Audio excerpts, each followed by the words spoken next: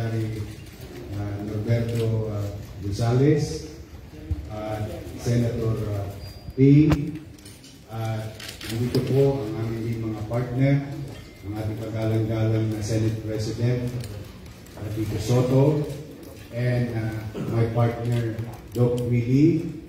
And about a few minutes ago, we spoke with Senator Manny Pacquiao on the way to siya from Mindanao.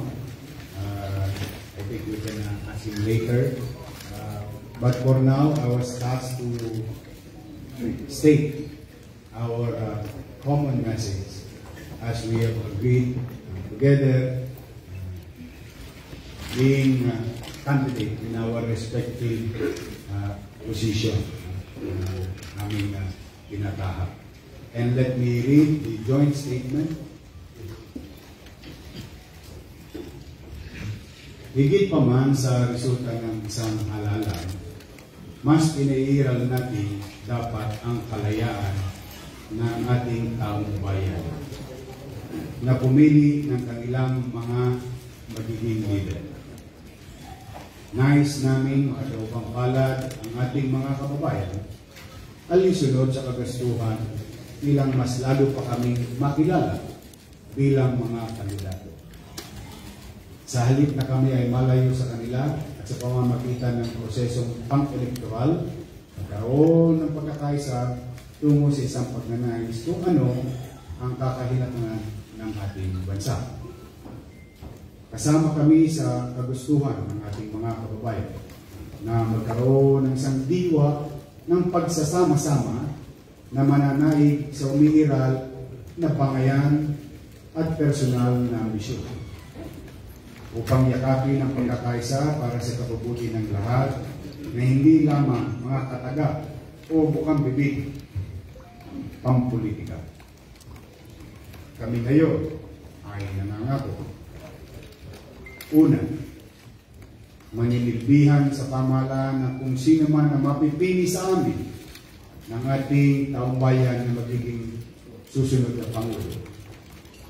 At kami, pangalawa, ay magsasanib puwersa upang labanan ang anumang pagtatangka na baluktutin ang totoong pagpapasya ng taong bayan sa pamamagitan ng mga pagkalaw na hindi kanais-nais o di kaya maglilimita sa malayang pagpili ng ating mga kababayan.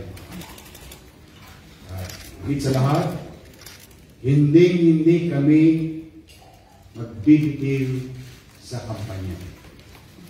Ang bawat isa sa amin ay magpapatuloy sa aming mga sariling kandidatura upang maging karapat-dapat na pagpilian ng sambayanan Pilipino. Dilagdaan, Senator Ping Lacson, Senador Emmanuel Pacquiao, Secretary Norberto Gonzales, at ang inyong pong lingkod na witnesses naman sina Senate President Vicente Soto III and Dr. Willie. Maraming salamat. Yung sa President.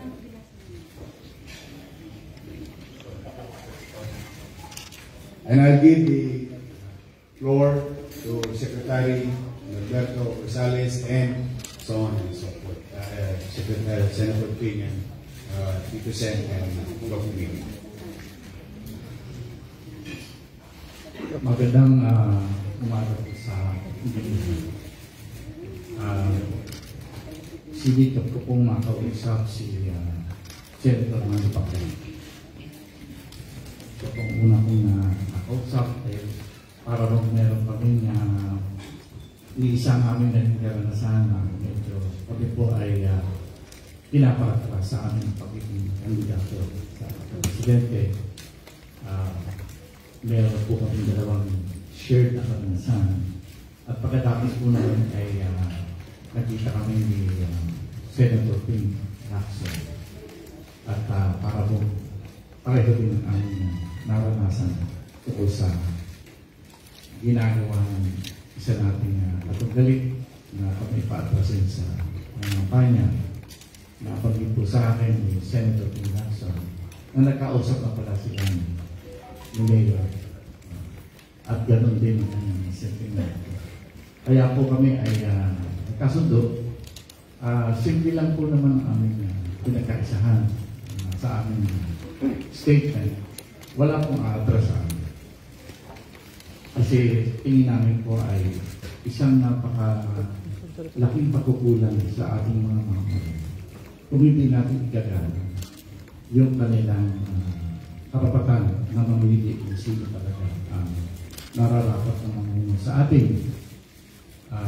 Kinausap ko din po si Secretary Abella at hindi ko na po maipaliwanag dahil kagabi, late, alas 6 ng gabi, sabi niya hindi siya makakapagpili.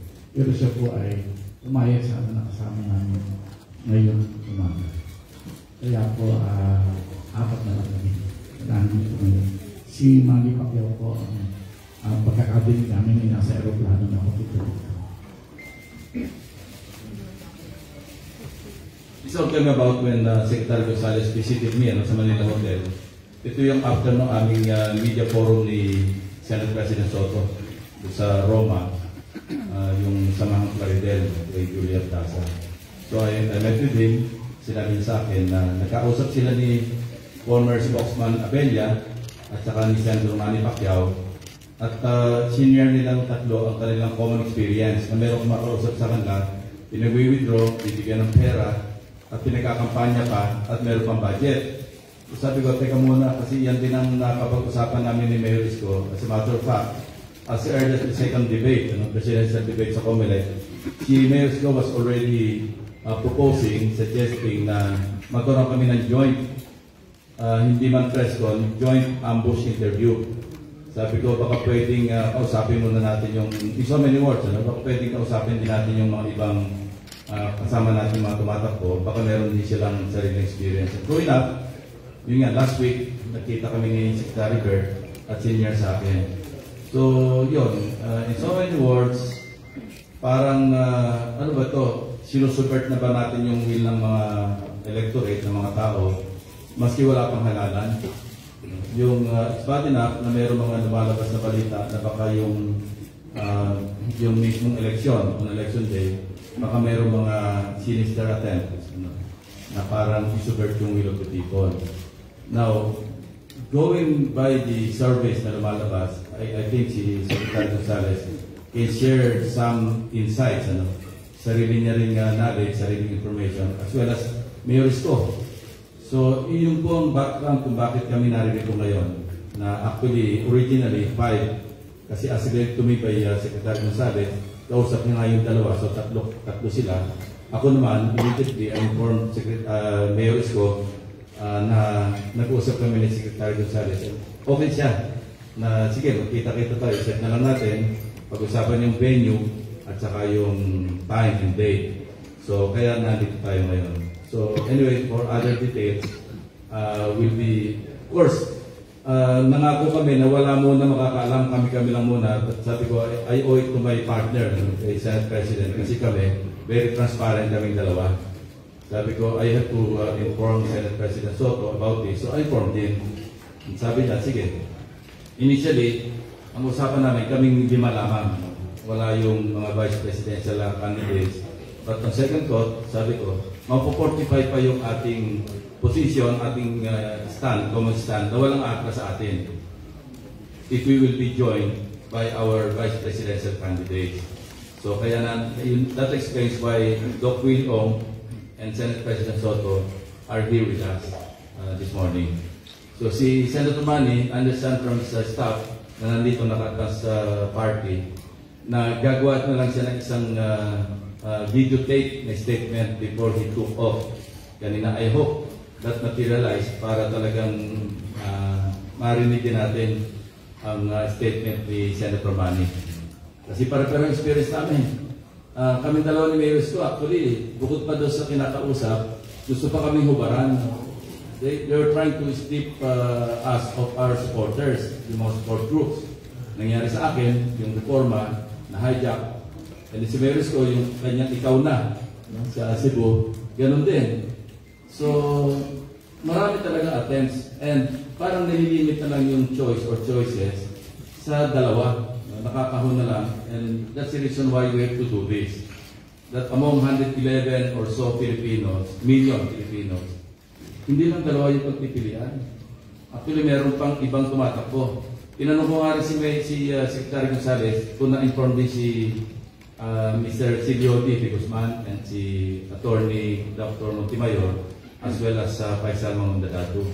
Parang anyway, siya na lang mag-explain namin sa pagka may question and answer na tayo. Thank you very much and good morning. Happy Easter.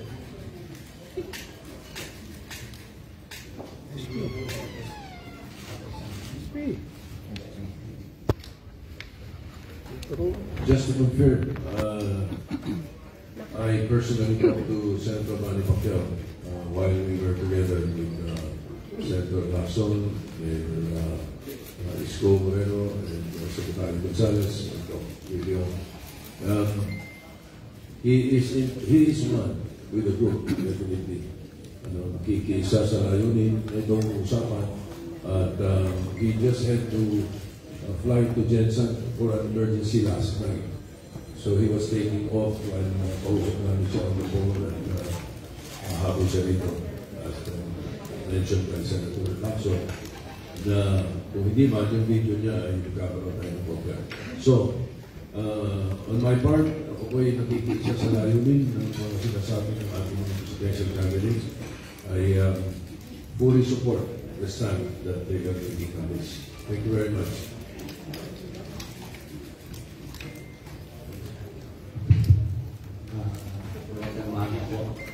Bali, tama po, sinusuportahan ko yung stand. I think, pwede ko naman i-simplify. I think ang stand ng mga presidentiables ay mga respectable politicians sila, public servants, talagang tuloy-tuloy ang laban. Kumbaga sa basketball, lahat ng kuponan, talagang gagawin ng lahat para manalo. Kasi kung babasahin yung social media, ang news, laging binabalita, baka umatras to, baka umatras yan. Yan ang mga brainwashing eh. Masasabi ko ng personal experience ko. Laging sasabihin, mag-withdraw yan si Joe, gaganyan, hindi serious. Wala pong katotohanan. Talagang todo 100% laban tayo. Nag-usap kami ni Tito Sen, walang mga usap-usap ng mga ganoon. Talagang todo laban siya, todo laban ako. Para maganda, makita ng taong bayan kung sino talaga. Pagdating sa survey, I think meron tayong mga konting issue doon na tingin natin baka flawed yung survey. Pero siyempre, ano lang naman yan, mga ideas lang natin dyan, ayaw rin natin yung mga mind conditioning. Wala naman ako sinasabi na meron, pero siyempre dapat tingnan din natin yung katotohanan sa ground at yung nakikita natin sa numero. Baka lang kasi na disinformation tayo at baka malito yung tao, baka nandito pala yung magiging presidente ng Pilipinas. Salamat. Thank you. Sa akin naman, sa ating mga kababayan, sa dami ng problema ninyo, I think most of you here, if not all, sa PISE, magbabayad kayo ng kuryente. Sa 30, magbabayad kayo ng lupa. Mag-grocery kayo, mahal ang bilihin, bibili kayo ng gasolina, mahal ng gasolina. Hindi nyo malaman sa dami ng problema ninyo, problema ng mga kababayan natin, hindi lang sa kwartong ito. Milyong Pilipino is having hard time. Ang mga problema, mabigat ang buhay. Kaya ang paniwala ko po, hindi tayo makagagalaw ng mabilis sa pagtugon sa suliranin ng mga kababayan natin na araw-araw na nangyayari sa bawat buhay ng pamilyang ordinaryong Pilipino. ang bangayan at tuwing presidential election tungkol lagi sa dalawang pamilya lamang. We are offering, I for one, is offering you, if you want peace of mind, once and for all, let's stop yung away ng pula at ilaw. This is not about us. You can see us. Senator, me, Secretary Norberto, me, and the Vice Presidential candidate here. This is not about us being a candidate. This is about you. Buhay ninyo. 6 na taon ang buhay ninyo. Huwag natin hayaan na maging teleserye ang kinabukasan ng ating mga anak at ng buhay natin sa 6 na taon.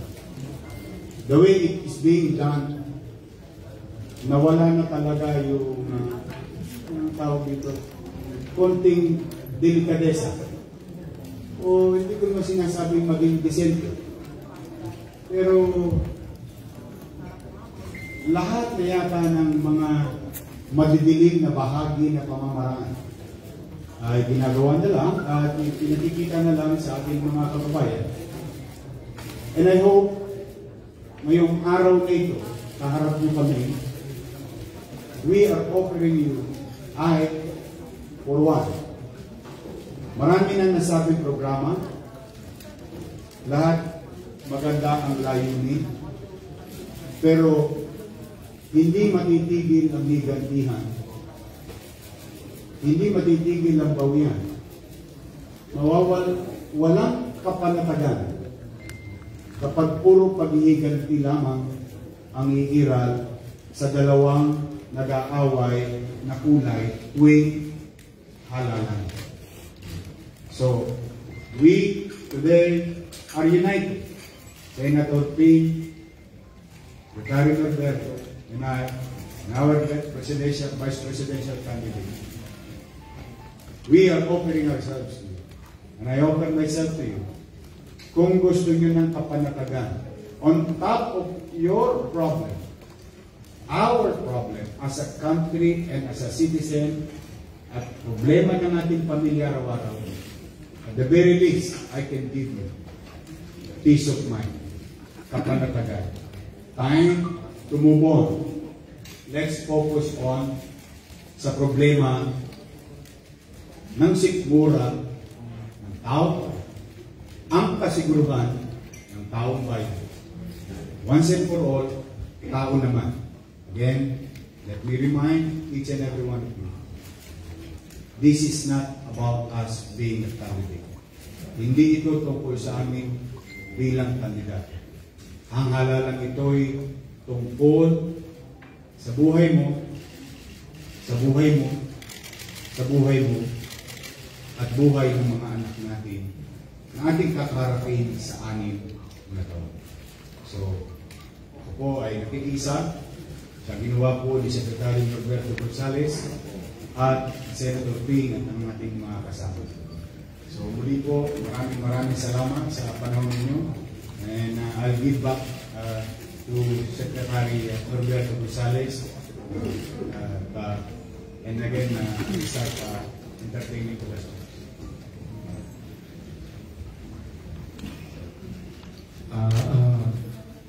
Alam niyo po, ako po ay sanay na hindi maging kandidato.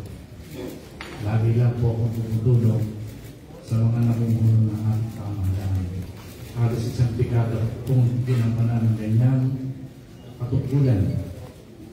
At isa po sa katugulan po ay kung paano natin mapuproteksyonan ang gobyerno na nasa poder. Ito po ang aking talagang naging kasalanan. Bahagi po ng aking trabaho na unawain ang puso ng bayan at kung ano ang dapat na nakikita ng sambayanan para hindi sila malito kung saan nila ibibigay ang kanilang suporta. Ngayon po ay kaya ko po pinausap ng gusto si Senator Ping si Senator Manny Pacquiao at natutuwa po ako at nakasama naman po namin si Mayor Isko. Maganda po ito nangyari na ito. Kasi dalawa po ang importante na leksyon na dapat natin pinagtutunan ng bansa dito sa nangyayaring halalan sa kasalukuyan. Una po, dahil po marami kami mga kandidato, ang nangyayari po ay medyo pinipili na, ngayon pa lang, yung dalawang parang champion na maglalaban. Sino po ang yun na po, dumadating na po tayo sa puntos na gano'n, para ang eleksyon ay laban na lang ang dalawang kandidato. Eh, pagkati po naman at naandito sila, si Senador at saka si Mayor. Kasi ako po ang laging ulilat sa sabi. Kaya hindi po ako nasasaktan masyado. Hindi ka pwera po. Pero ito po ang dapat sana natin makagawakan. Tinitingnan ko po bilang former National Security Advisor kung ano na po ang itsura ng paglalaban ng tinasapon natin mga champions.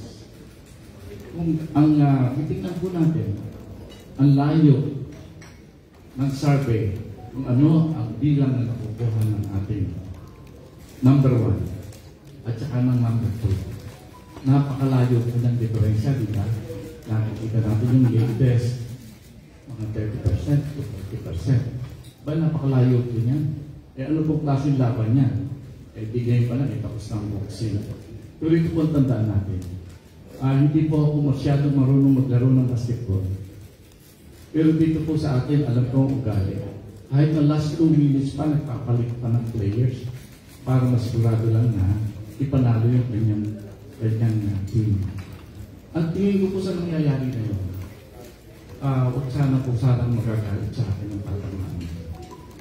Pero kung ganyan po ang layo ng survey ng dalawang naglalaban, hindi pa naman po tapos ang laban. Nagsisimula pa nga lang ang kampanya ng ating mga lokal. Eh baka naman po ang may diferensya. Eh kung talaga po natin gustong talunin yung number 1, eh baka dapat po palitan natin yung player natin sa number 2. Dahil napakalayo po kasi ng diferensya. Ang isa po ibig sabihin na ayaw ng taong bayan natin na itong number 2 ang lumabas sa ating number 1 sa laban. Kaya palagay ko mas mabuti na medyo ako masusunod dito na tatanungin nyo. Siguro po dapat isang kami natin yung number 2 at tingnan natin yung 3, 4, 5, 6 baka nahan doon ang pwede lumabas sa number 1 na hinahanap ang taong bayan natin. Napaka-importante po ito na bigyan natin ito ng pagkakataon. Kasi po, ang dapat na talagang nasusunod sa eleksyon, ang desisyon ng taong bayan natin. Eh hindi pa nga ho nagsisimula ang round eh. Iniitsapuera na po natin. Eh kita-kita na po naman natin ang signal ng ating taong bayan. Para kung ayaw nila yung number 2 ngayon na siya lumabas sa number 1, kayo na po ang maghusga niyan. Tignan niyo po ang mga numero ng ating survey kahit sinasabi natin may diferensya ng konti yung mga survey natin. Pero kung titingnan niyo ang indicator, parang ayaw ng taong bayan yung number 2 ngayon na siyang lumabas sa number 1. Kaya po, pinapakiusap ko sa inyo. Pwede siguro. Ito, mag-uusap ulit kami. Baka hindi yun ang dapat na lumabas sa number 1, yung number 2. Hanap tayo ng bagong number 2. Yun po ang tinitingnan ko sa naranasan ko. Kaya ito, sinasabi ko sa inyo. Yan po unang leksyon na dapat natin maunawa. Palagay ko, kailangan natin ng bagong number 2 para i-challenge yung number 2. Una. Pangalawa, ito po, ang importante. Napapansin ko po nung nagdidebate kami sa iba't ibang forum. Pag nakikita po natin yung feedback ng social media ng mga kababayan natin, tuwang-tuwa po sila pag nakikita, uy, yung mga naglalaban-laban parang magkakaibigan, nangingitian, nagtatawanan, nagkukonsulta. Gusto ko ng taong bayan natin na yung mga leader na humaharap sila sa kanila ay magtulungan para sa kanilang kabutihan. Kung anong mangyayaring maganda sa kanila, lalo maganda kung magtutulungan yung mga leader na humaharap. Ito po ang ginagawa namin ngayong umaga. Napagkasundo po namin kung sino man ang manalo sa amin. kami maglilingkod sa pamahalaan niya. Kaya ako, tinatanong po ako, Mr. Secretary, saan po kayo po payag na maging cabinet namin? Kung sa susunod, kasakali hindi kayo manalo, dahil talaga, nakakalungkot naman po. Lagi tinatanong ako kung ako'y magkakabinet doon sa mga nanalo, dahil ang assumption ni talo na po ako tinatanggap ko po yan. Tinatanggap ko yan. Pero yung sinasabi ng mga kababayan natin, na higit silang matutuwa kung makikita na kami ay nagtutulungan. Yan na po ang pinagkasundoan namin, pinipirmahan na po namin ngayon. Kunyari po, si Mayor Isko maging Mayor, kami, papasok sa kabinete niya po, natagdapan niya. Si Mayor Isko, hindi pa ako window-opera nito Pero si Senator Lacson, alam ko, magiging cabinet nito na po dahil magiging presidente si Senator Ping. Magbubulungan lang po kami mamaya ni Mayor Isko. Pero yan po, aming napakahalagang kasunduan ngayong umaga. Napakasunduan po namin, kami magtutulungan para ayusin ang bayan. Manalo, matalo, nandiyan kami. Ito ay Pangalawa po, ako po ay umaasa ng gusto kay Senator Ping sa haba-haba po ng paglilingkod namin dalawa. Pagka national security ang pinag-uusapan, saludo po kay Senator Ping. Alam niyo po. Kaya nung kami po nag-uusap, dahil ayun po, si Senator Ping ko talaga naman parang hindi kinakabahan. Laging matibay, yun po ay magandang sandigan ng bayan natin. Nangangamba po kami na kaya ginagawa itong paggawa ng dalawang champion na naglalaban. Ay baka po dayain ang eleksyon natin. Yung pandaraya po ay siniset up na kasi yan po talaga ang ginagawa ng mga nakarang eleksyon Para yung inihahanda na po ang sambayanan natin para hindi questionin kung ano maging resulta kahit may daya. Palagay ko po naman panahon na para huwag na natin pahintulog tayo. Kaya kontra po ako nung magkasundo kami sa pangalawang elemento ng aming kasunduan ngayon. Lalabanan po namin na magkakasama. Pagsasama-samahin po namin ang aming puwersa. Kung sakalit support, ano ba yung support sa Tagalog? Para talagang paliwalain yung desisyon ng mga kababayan natin, sama-sama kami. At inaanyayahan namin kayong lahat. Kapag na, ako naman, pag sinabi ng Senator Ping, alam ko totoo yan. Sa karanasan namin sa gobyerno, pag si Senator Ping ang nagsabi ng isang national security concern, makakatiya kayo nag-aaral. Kaya ako, sasali kami.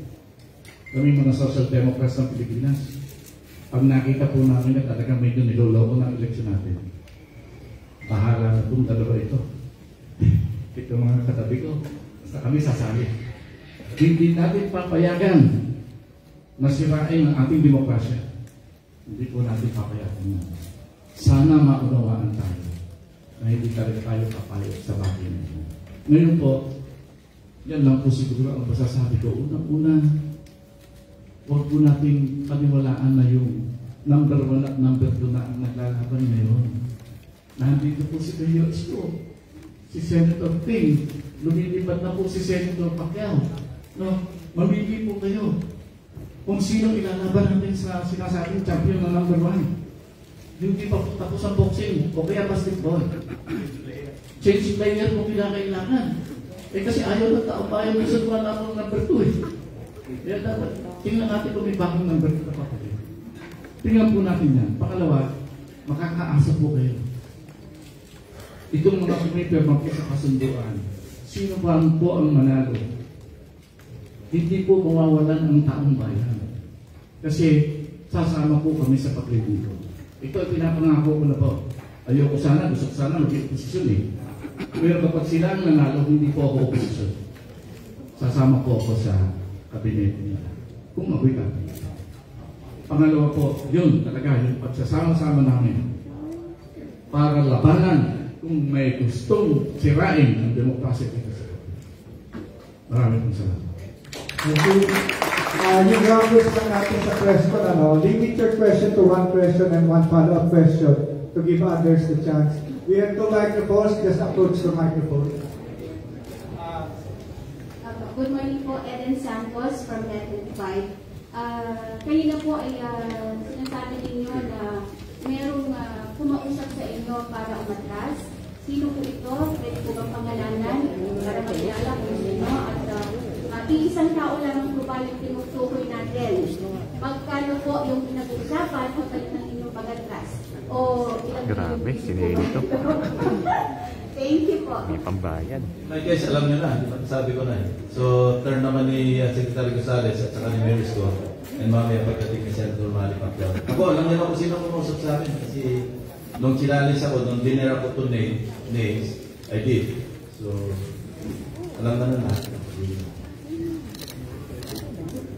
Ako naman po, alam niyo na rin po siguro kasi publicly, dinausap po ako nagsalita ko sa public si former Commissioner Wanson.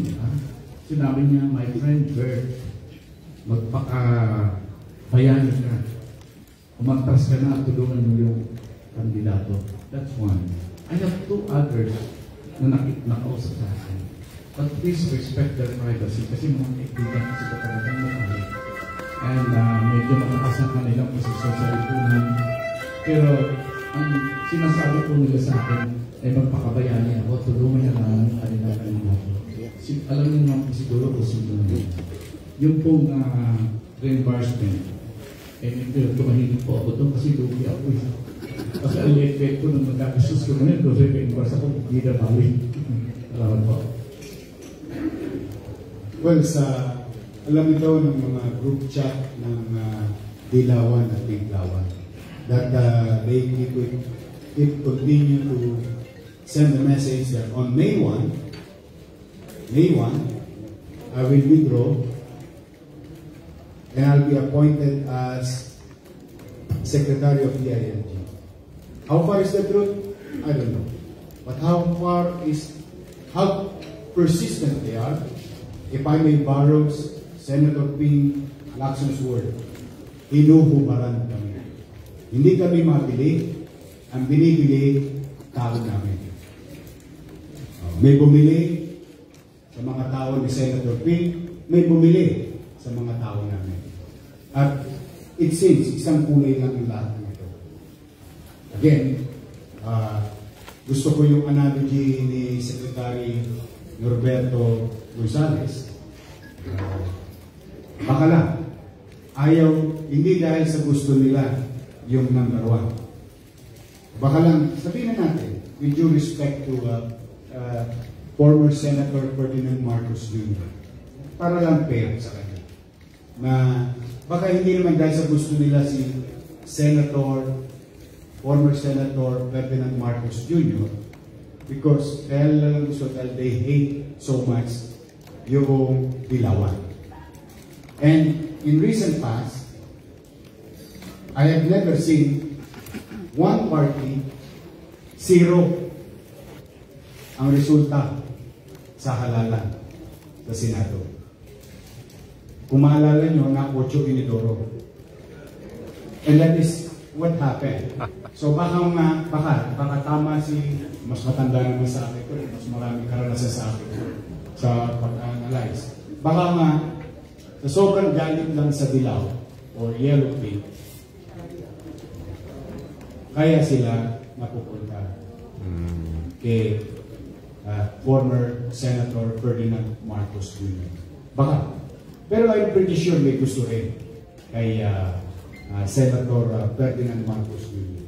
But I don't believe that 60% of the Filipino is loyalist. Let's be honest to ourselves. I don't believe 60% of our fellow Filipino is loyalist. Baka lang they hate so much the person that they opted to go to ngayon, kung tama yung analogy ni Secretary Norberto Gonzales, and if you believe, then Senator Ping me, Senator Pacquiao, Secretary Norberto Gonzales, Mr. Mamandato, and Dr. Montemayor is available. Pwede po kami sa pasap. Pwede lang. Hindi pa naman huli ang panahon. May panahon. So, isa yung gumagalaw sa amin lahat. Last question po kay Senator Ping and Secretary Gonzales, since kayo po ay mga expert pagdating sa national security. Dito po ba sa May 2022 elections, meron po ba tayong mga natanggap, nakuha mga intelligence information about planong guluhin itong ating halalan? Actually, meron. But we're still validating all these intelligence reports. Kasi hindi naman pwedeng agad-agad share sa public kung hindi validated. We're very careful along this line. We're still working on it to validate. But there are numerous reports actually pointing to this subversion or subverting the will of the people. Kaya binanggit namin nga kanina, if they attempt even to subvert the will of the people, hindi ito yung post-election, ito yung election day, then we are here committed, we have committed to each other to stand up as one and fight kung ano man yung in a democratic way, of course. Hindi naman kami naghahamon na revolusyon, pero gagawin namin yung magagawa namin following the rule of law, of course, para ipigilan kung hindi man talagang labanan.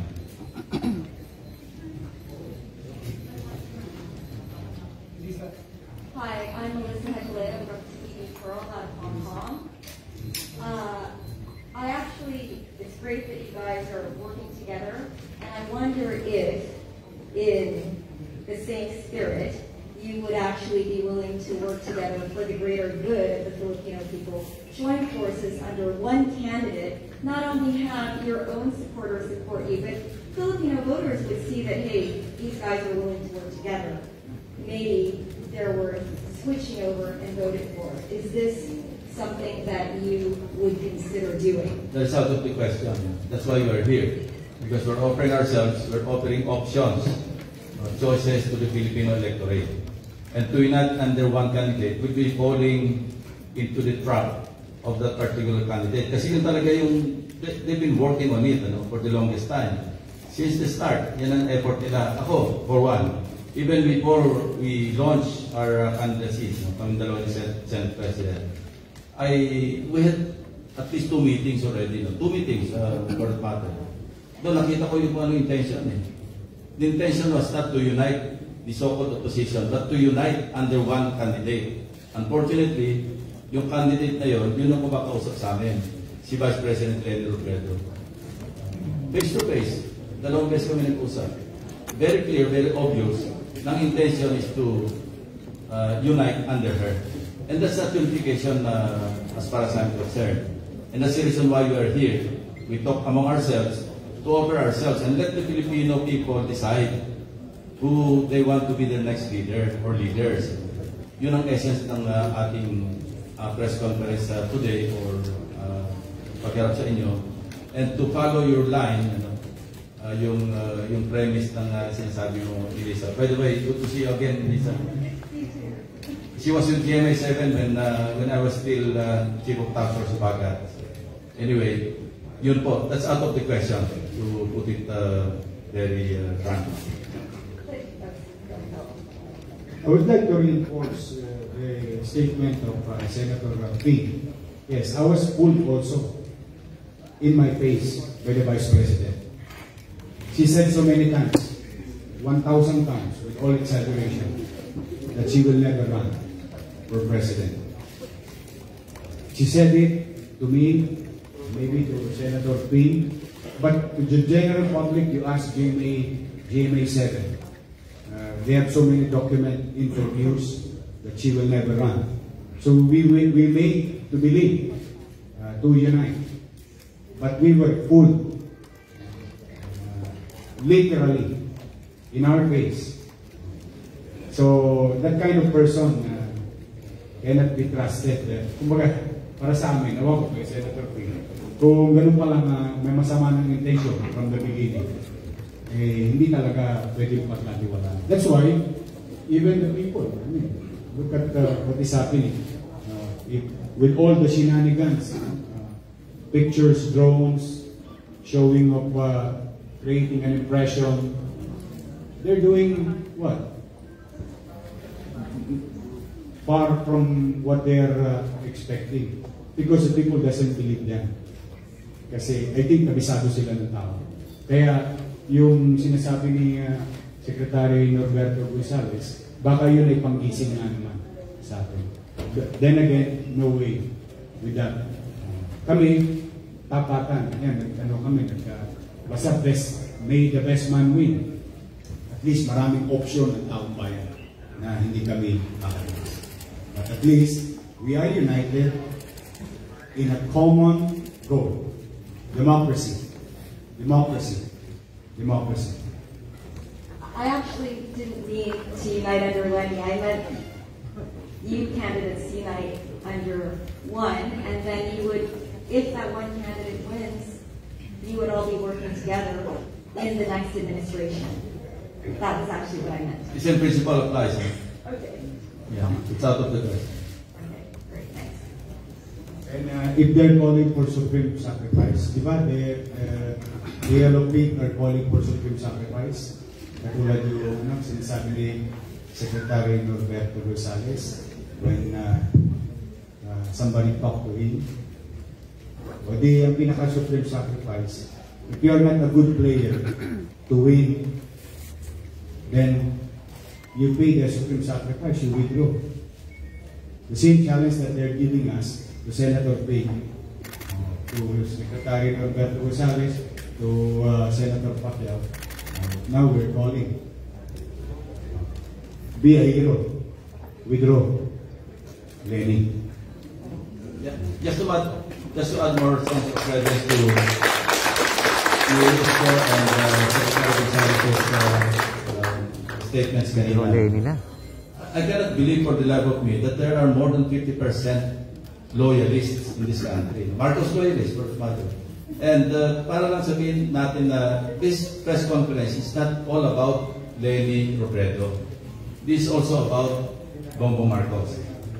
I have yet to be convinced. I cannot yet figure out that more than 50% of Filipinos are Marcos loyalists. I don't know about you, but that's me. That's my opinion. Kasi nandiyan pa rin yung sakit ng Barcelona, di ba? And we often hear from our people. Especially yung hindi pa nakocompensate. And sinabi ko lang ito because nag-offer lang sa akin, ako yung sponsor ng budget ng CHR, including yung compensation for the human rights victims. Hindi pa naman lahat nakocompensate. So, yun lang. Naisip ko lang because I heard from them na at least 50%, more than 50% of Filipinos are still Marcos loyalists. I don't think so. Baka tama yung sinasabi na yung negative attitude towards the Vice President, doon na pupunta because yung psyche ng Pilipino, lagi sa llamado, di ba? Na just because dalawa lang yung parating na pag-uusapan, na-echapwera yung ibang choices, yung ibang options. And that is also one of the main reasons why we are here. To remind our people that there are other candidates running, equally qualified, equally competent, if not more competent, if not more qualified. Thank you. Good morning. I'm Kim from Today Online. My question would be like, who do you see are those behind these moves, and how do you see this play out in the election? I mean, how should this affect the election? Do you see this? Well, obvious na kanina sinabi namin, ang pumasok sa amin, yung camp ni VP Leni Robredo, no? May follow-up pa nga. Former Mayor Jun Simon, in my face, sinabi sa akin, kung pwede kang mag-withdraw, and paatrasin namin si Kiko Pangilinan. Kaya sabi ko sa kanya, anong klaseng offer yan? Katandem niya, ilalagdag niyo para lang manalo yung principal. And then, look, nirasak nila yung partido reforma, hindi naman na nakuha lahat. Ang nakuha lang nila yung presidente ng aming party. Because I've been talking to our local candidates in Bohol, in Batangas, in Laguna, and somewhere else, kasi we have 360 local candidates. And most of them joined the party because they wanted to join me, not because they wanted to join the party. So, wala, sabi ko, I felt more relief than disappointed noong nawala ako doon sa partido. Are we seeing... Klaro naman kung saan nanggagaling yung mga offers, yung moves. No? Are we seeing a bigger hand here? Are we seeing a bigger hand here? I mean, Sorry? Are we seeing a bigger hand behind these moves? Like, Bigger hand? What do you mean bigger hand? I mean, like, if they wanted to win so bad or desperately, I mean, there should be, I don't know if the Vice President herself knows about this. Ang experience ko lang sa kanya, when we talk, even before we file our COCs, yung aming certificate of candidacies, talagang magkaharap talaga kami. First with Senator Bam, former Senator Bam Aquino. Second meeting was with Senator Vilon. So, yun nga, in our places, kasama ko lagi naman si Senate President pag nag-uusap kami.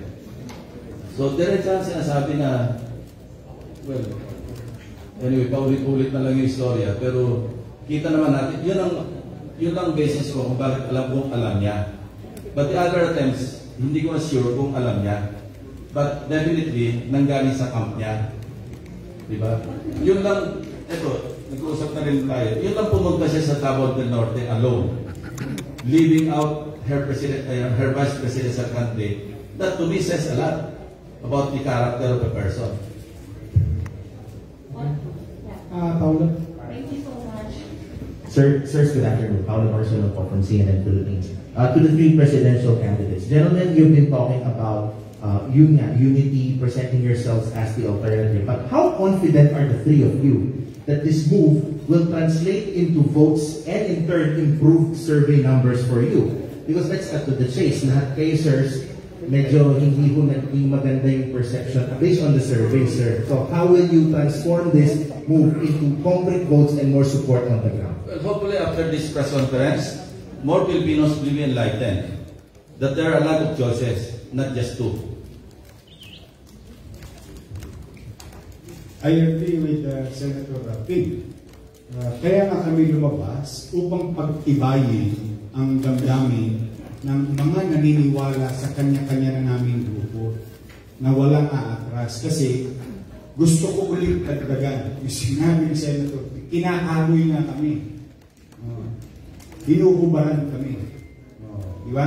Pero nakukuha nila yung mga paisa-isa. Tapos ang gagawin nila, tingnan nyo yung kanilang mga post. X1 de la Cruz, lumipat na. X1 de la Cruz, lumipat na. Kahit hindi namin kilala, na-volunteer pala namin, malaking bagay sa kanila.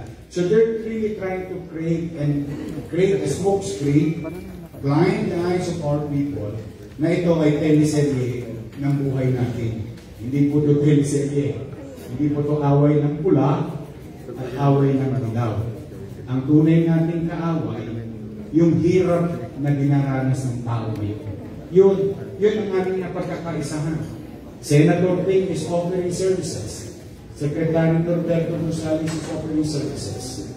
I'm offering services. The same thing with our team. No? Lahat kami nag-offer na services. This is not about the horse race. Sino yung sino yung mananalo na lang. Gusto kasi nila yung manalo sila, makapag-iganti. Yun nga nakikita natin.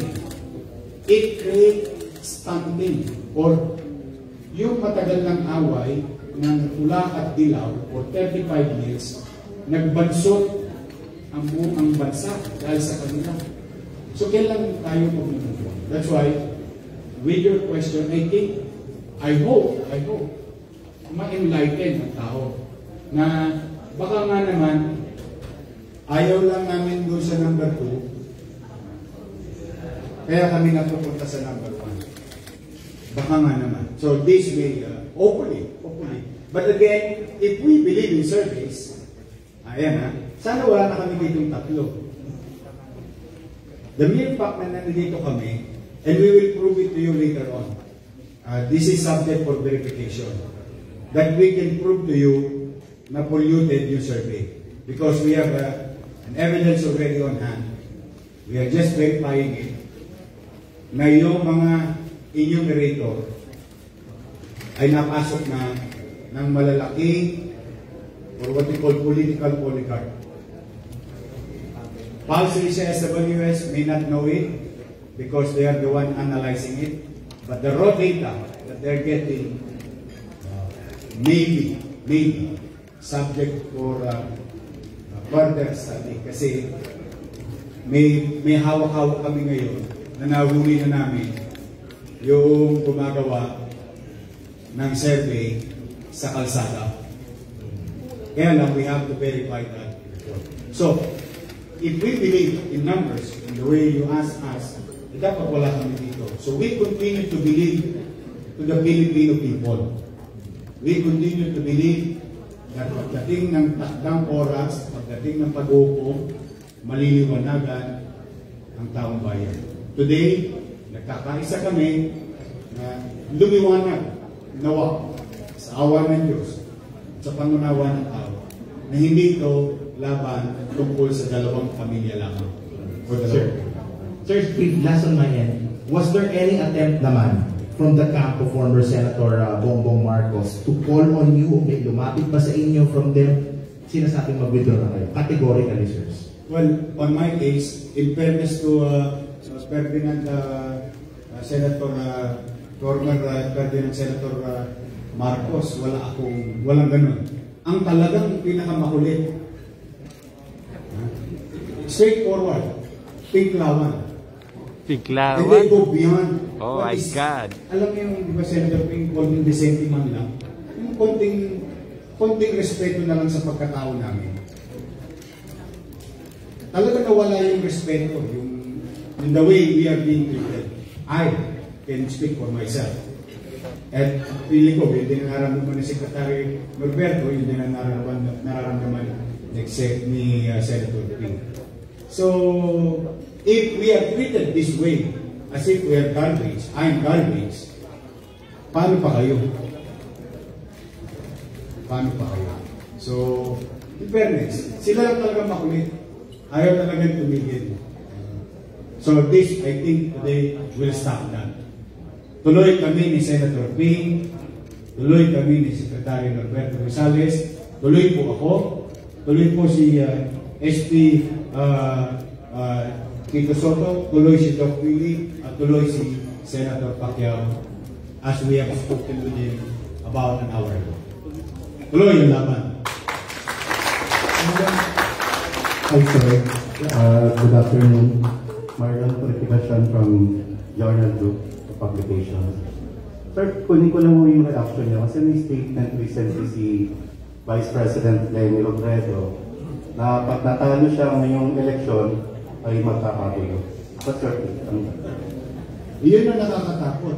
It shows the character. Bakit pag natalo ka sa eleksyon, iisipin mo magkakagulo? Kasi nga wala kang respeto sa kapwa mo. Yun yung sinasabi namin nila dito na kami, we will protect democracy. Nagrinig ka naman Secretary Gonzales. The will of the people. Kung anong will ng tao, dapat supportahan natin. Hindi yung hindi pa nagdidesisyon ng tao.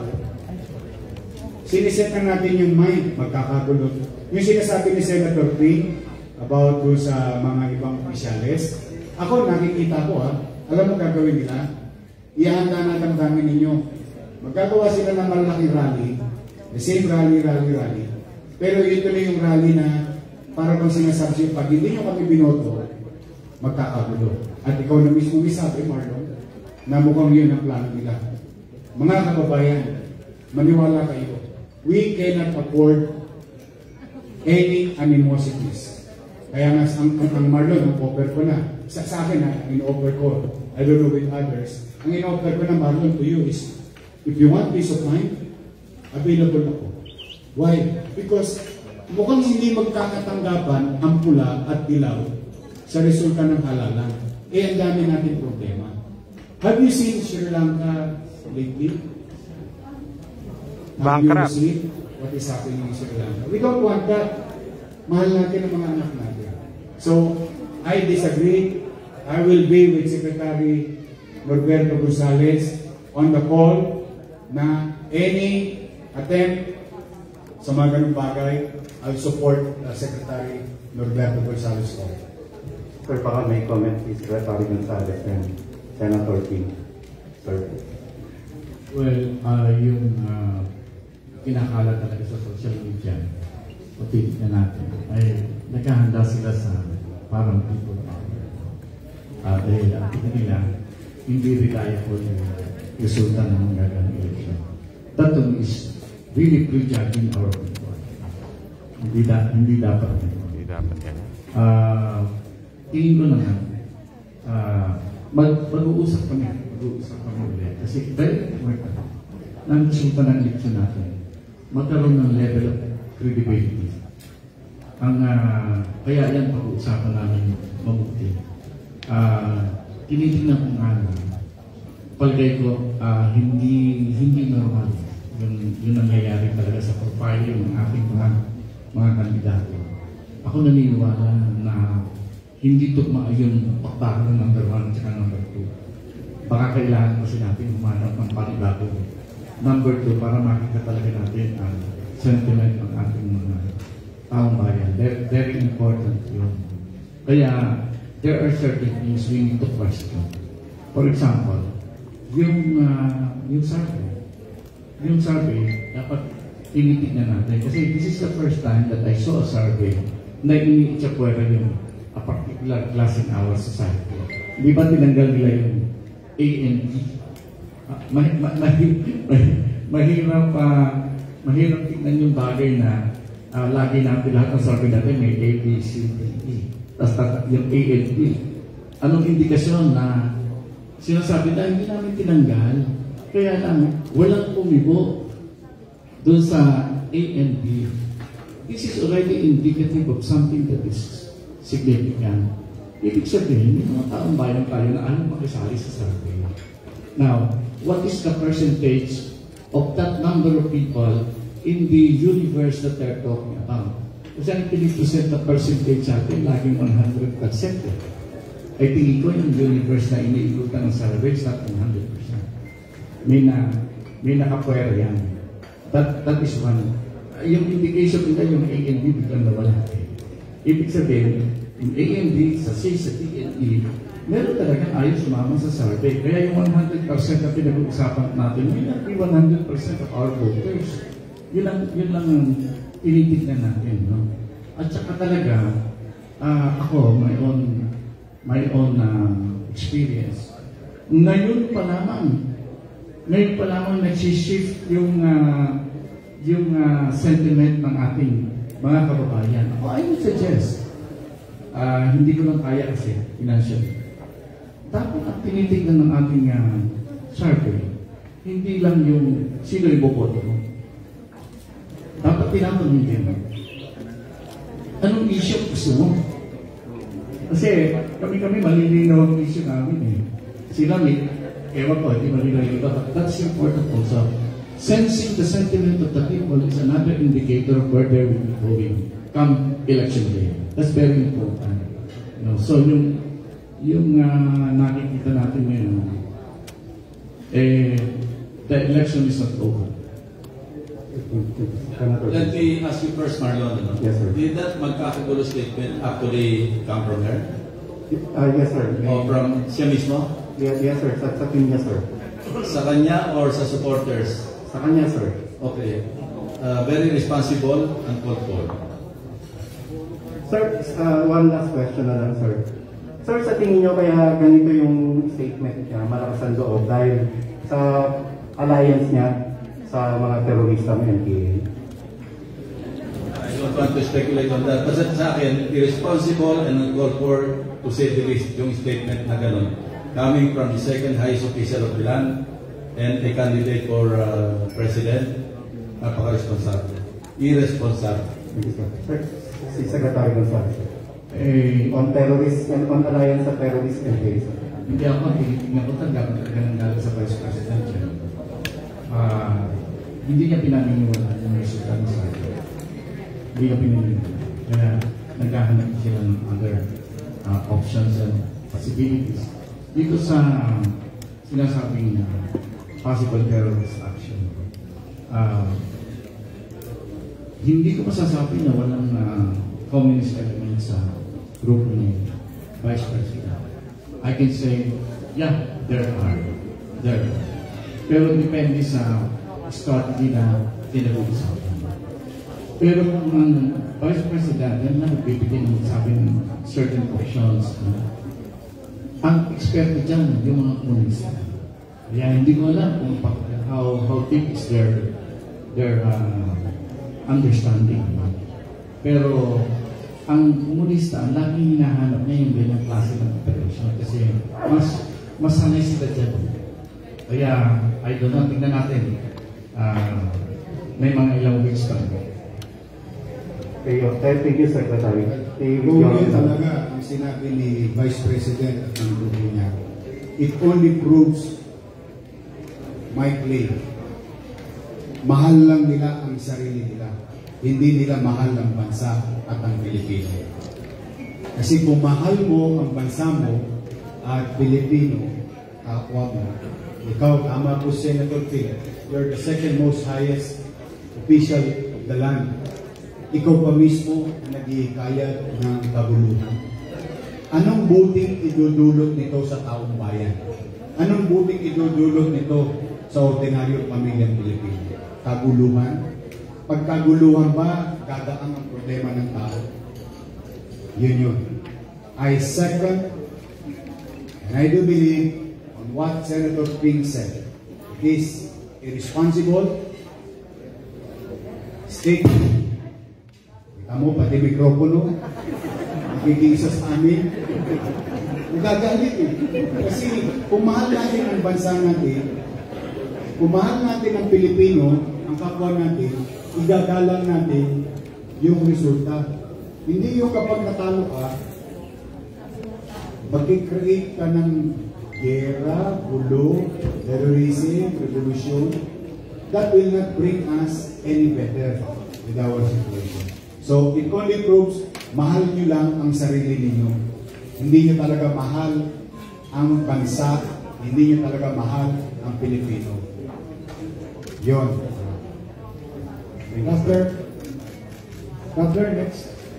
Hello po everyone. I'm Jairo Buliero from Raptor. And my question is, it has been clear naman na meron po talagang unit talk and once a Mayan coalition even mentioned it in publicized na they reach out to some of the candidates aside from Vice President Leni Robredo.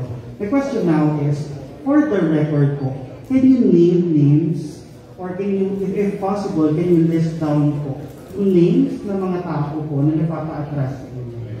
And kung hindi po magbigay, bakit po papaniwalaan ng publiko yung claims po natin na may withdrawal? Unang tanong, kasi ako investigador, no? Pag nag-imbestiga ko, unang tinitingnan ko motive, opportunity, saka yung instrument. Of course, sino makikinabang? Yun ang kasama sa motive. Nung kinausap ko ni Mayor John Simon na inopera ko mag-withdraw, pa-present nila si Kiko, sino magkikinabang? Sino may motive? Ganun lang kasimple. Pero sir, noong kinausap nila si former Speaker Alvarez na mag-withdraw from me as the chairman, sino makikinabang? Nandun nga siya, nagpunta siya mismo. Ganun kasimple ang dapat ang takbo ng a lot of common sense. It takes a lot of common sense to figure out kung sino yung behind. Di ba? No-brainer eh. Pero sir, na-prove po ba natin na may correlation po sa pagitan po ng so-called withdrawal talks po na directly makikinabang po si Vice President Leni Robredo? Di ka lang maging rocket scientist. Kung ang lumapit sa akin, maski hindi sugo ni Bongbong Marcos, pero makikinabang si Bongbong Marcos, alam ko ang behind doon si Bongbong Marcos, or at least yung supporters. Di ba? Kung lumapit sa akin, maski hindi identified kay Mayor Isko, pero makikinabang si Mayor Isko, take a rocket scientist to figure it out. That's very simple. So just to be clear, sir, we're having this based po doon sa kay Mayor Jun Simon lang po ba o meron po bang other alay? Walang. Kaya nag-start na ako doon kay Mayor Simon eh. Hindi ko alam kung sino nag-utos sa kanya. Tinitingnan ko lang sino makikinabang. Yun ang motive. Di ba? Next question, Ms. Bianca Daba. Sir, last question po for me. For the record, so kay Mayor Jun Simon lang po yung last po na ating pinagbasihan po ng withdrawal talks and then after that wala na. Sunod-sunod yan eh. Mayor Simon, and then Speaker Alvarez, but before that, yung 2 meetings namin, gano'n ang tono eh. Yung first meeting, yung concept maganda. Noble, unification. Kaya nag-bite ako eh.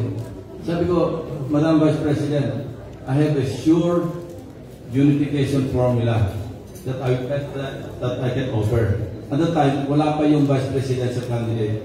She was not even certain kung tatakbo siya. So when I offered that, ang sagot ko sa akin, ito yung catch. Ang sagot ko sa akin, Senator Ping, hindi po pwede yan. Kasi nangyari sa akin, when I filed, her own experience, nag-file ako, and then I withdrew. May mga stray votes because many people still voted for her down. So I voted. Sabi ko, that's fine, it's fair enough. And then when she was interviewed, she contradicted herself. It's the exact opposite. Sabi niya, pag ako nag-file, I will not withdraw. I will never withdraw. So sabi ko, ba't ganito? Iba yung, either she was lying to me, or she was lying to the interviewer. Either way, she was lying. As simple as that. Ganun lang ako mag-isip. Ganun lang mag-analyze. So last follow-up, sir. Nangyari po ito before ng filing po ng candidate? Even before the filing. Wala pang October. The first meeting that we had, I was with the Vice President. Every time I met with her, I was with the Vice President. The Senate President. I was with the Senate President. And she was with former Senator Pamakino, who arranged that meeting. At that time, sinasabi niya hindi siya tatakbo. Second meeting, si Senate Minority Leader Trillo naman. Sabi ko, nag-usap na kami niyan eh. Walang patutunguhan. Sabi niya, subukan mo lang. Tayong apat na. Again, with the Senate President, with Senator Trillo, and Vice President. Doon, diretsahan na sinabi sa akin na umatras ka at pagbigyan mo na si Vice President. Sila na magsamang dalawa ni Senate President. Sabi ko, yan nga in-offer ko sa kanya, nireject niya. Ngayon, babalik mo sa akin. Sabi ko sa kanya, hindi na pwede. Marami na akong kakausapin ngayon.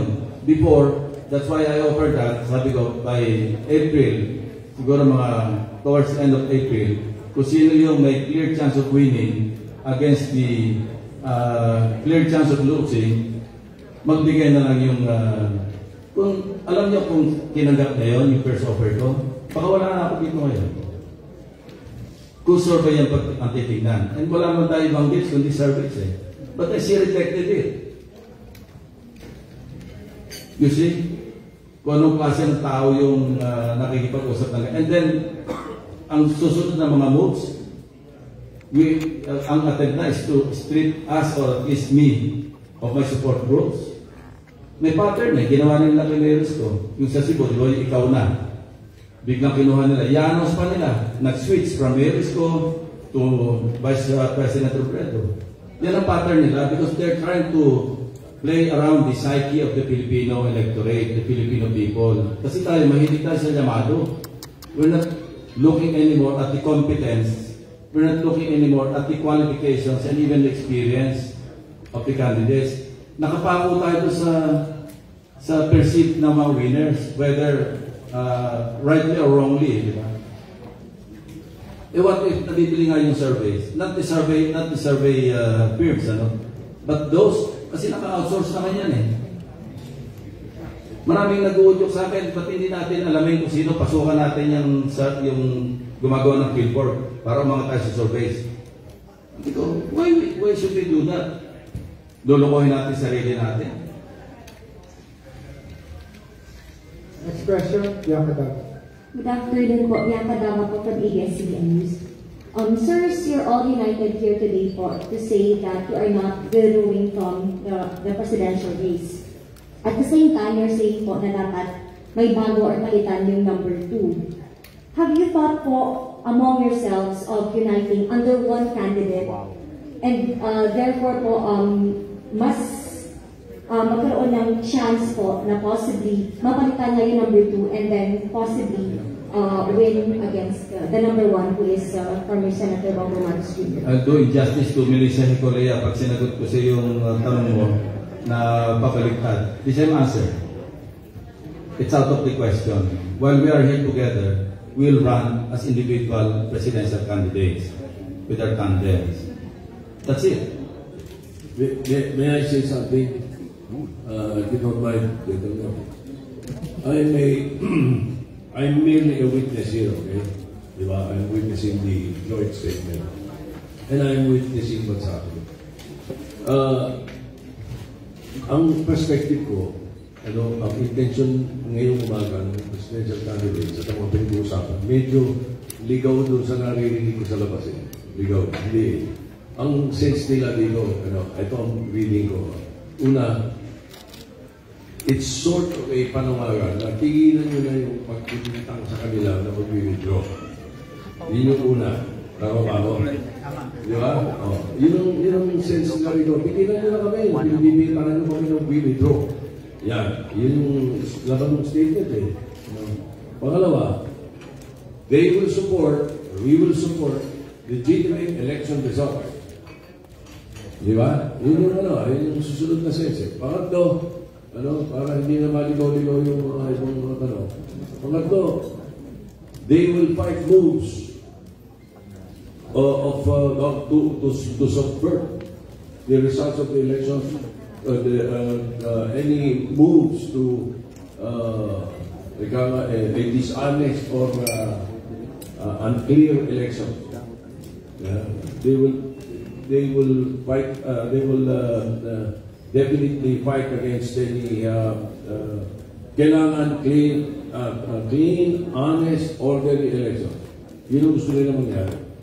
Yun ang nakikita ko dito sa mga statement na sinasabi. So, lahat ng ibang mga issue na napapag-usapan ay palagay ko hindi actually directly doon sa essence. Yeah, to add more clarity, ang message namin is huwag kayong maniwala na sa mga disinformation na mayroong mag-withdraw sa amin. First and foremost, yun ang message namin talaga. That's the core message this morning.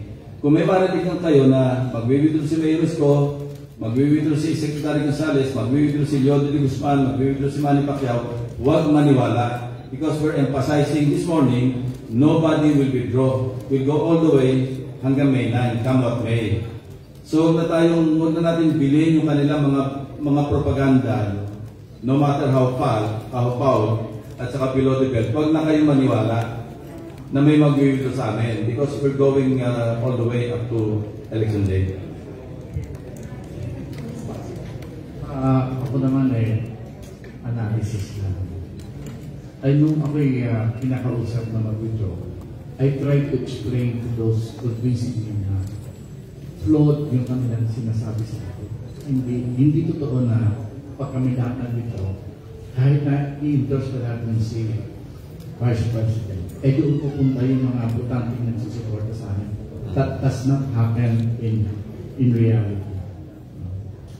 Mas importante na i-preserve natin yung mga pagpa-percentage na pupunta sa amin. Magbabago siguro yung prosyento na nasa kanila. Pero yung sasabihin mo na, umangkit ka na sa amin, tapos ako mananalo kasi iaat mo lang yung ilan ng boto ng Lacson, boto ko, boto ni Isko, iaat mo doon sa boto ng gusto mong puntahan. Sa katotohanan, hindi ganyan ang nangyayari. Ang nangyayari lang, pagka umalis ako, mag-free yung aking mga butante, maghahanap ng panibago niya. Kahit na sabihin ko pa. No? Very small percentage will follow me in that kind of equation. Kaya pinasabi ko, hindi yan valid na argument. Pag kami umalis, pupunta sa isa. Hindi valid yun. Number 2, pag nagbago na yung mga percentages ng bawat kandidato, maganda yung lahat nakadistribute sa amin. mababago talaga yan, nang ganun. Hindi yung pagka nag-alisan, hindi natuntahan. Hindi totoo. Well, again, basta tama po si Secretary Norberto Gonzales at Senator Ping at tama rin si Senate President. Kami dito umaharap para in the remaining 3 weeks wala nang entertaining na fake news, misconception, or deviation. Yung ano yan yung gusto kang lituhin. Wala mong aakara sa amin. That is a guarantee. Tuloy-tuloy kami. Now, the group of Vice President Leni Robredo keeps on claiming, I don't know to them, but to us, sa amin, ano sabi nila, take the supreme sacrifice. And I think you know it also. Now, kung meron pang supreme sacrifice, Marlon, yung number 2 should go and start initiating the supreme sacrifice. Let Leni withdraw. Withdraw, Leni. Withdraw na. If you love your country, kasi sila, ang laban lang naman nila, laban lang kay Marcos. Di ba sinabi naman niya, kaya siya tumakbo, gusto lang niyang labanan si Marcos. Senator Ping tumakbo kasi may offer siyang services. Yung galing niya, husay niya sa haba ng panahon ng paglilingkod. Ganun din si Secretary Norberto Gonzales. Ganun din si Manny Pacquiao. At ganun din po ako. May naalay kaming trabaho. May naalay kaming solusyon. Pero very clear, let me remind each and every one of you, VP Leni said so many times, many times, and the Yellows said so many times, not to Marcos, not again, never again. So it's always about the Marcos. It's not about you. Then, it seems there are only 3 weeks remaining, more or less, hindi naging effective yung laban nila. Kasi nga, personal, higantihan, away lang. Now, I cannot say we, I am calling for Leni to withdraw. Kasi whatever you're doing is not effective against the Marcos. Withdraw, come and join us. Join us. Pwede pasap? Pasap naman. Baka kami maka 3 points. Isa sa amin. Doesn't have to be me. It can be Secretary Norberto Gonzales. It can be Senator Rafi. That is what we are saying. Total nakapag-nilay-nilay na sila. Ngayon, araw ng pagkabuhay ng Panginoong Hesus, bigyan natin ng bagong buhay ang ating mga kababayan Pilipino. You withdraw. Do the supreme sacrifice that you are calling. It's not about the numbers. We know it's fake. I guarantee you it's fake. It's not real. Because I do believe on what Senator Ping said. Hindi 50% o 60% ng Pilipino ay loyalist ni Marcos. Hindi. Sobra lang galit sa inyo. Kaya para kayo pagigantihan, o doon pumupunta kay Marcos. Baka maliwanag yung sinasabi naman ni Secretary Norberto Gonzales. Panahon naman, ano ka muna? Stop. Upo ka muna sa beta. Diyan ka muna sa Getty. Ibang player naman. Let's see, there is time. Ample time. Baka. Posible. So, now, that is a straightforward. Kasi if they're calling us to take the supreme sacrifice, at pinanood namin sila, ang dami pa nila, diba, bloated pa yung mga numbers nila, 220,000. Uy, ingat kayo, may Google Map ngayon. Nasusukat ang lupa. Ingat kayo sa mga claim na ganyan. Kasi lahat pag puro fake. Kaya ayaw ng tao Kasi fake Fake lagi Lagi misconception, impression. Sabi ko nga sa inyo, buhay ng tao na nakasalalay dito. Hindi po kayo. Kaya if you want peace of mind, pwede pasat. Do the supreme sacrifice. Yun ang supreme. Marlon, that is the supreme. Pero mo, sabi mo, number 2 ka. Ikaw ang nagparaya. Yan ang kabayanihan. Yan ang pagiging bayani. Sir, on your point lang po on fake news and speculations, why wasn't the topic of the press conference included or mentioned in the media advisories? Because this opened po yung room for speculations to the point that some of the camps have to clarify that they are not withdrawing or backing out. Because we kept our word. Kasi nag-usap kami na wala kami sasabihin na advance information. Yun lang simple reason. Because we know how to keep our word. Okay, next. Hello, sir. Good afternoon. Pat Santos po, tribute. Nakakatawa kanina yung sinasabi niya, yung Leni. Taka lang ako dahil ako yung nag-umpisang mag-cover ng IM sa UP. Inihimok si Mayor Isko Moreno. Documented niya, sir, sa tribute. Nagulat ako. Tinanong ko. So, ang tanong ko, lumipat ang kampo, parang pareho yung informant. Mukhang naniniwala ako na inubaran nga kayo kinakit mong gold siya. Sir, ang tanong ko, kinakabahan namin sa kami, nag-officer of Speaker. Ang susunod na hinihila si Doc Willie. Kasi nawala si Doc Willie. Sorry sir, over kami. Kasama kami sa probinsya. Ano si Doc Willie? May mga umuugong na, withdraw that. Ito clarify ano po yung nangyari yung lost days nyo sa medyo maiwaga. Wala po. Walang mag-withdraw 100% support ko kay Mayor Isko. Hanggang kay mahal na mahal ko itong plano. Yun lang po.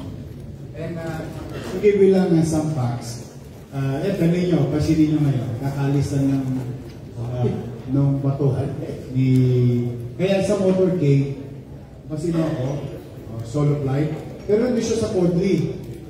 Nasa likod siya ng caravan. Yes, kaya kasama natin siya sa town hall. Hindi lang niya may hawak, kagagaling lang. Yun talaga yun. Pero yan, narinig mo na rin naman sa kanya pa. The same thing with the Senate President. Hindi siya atras.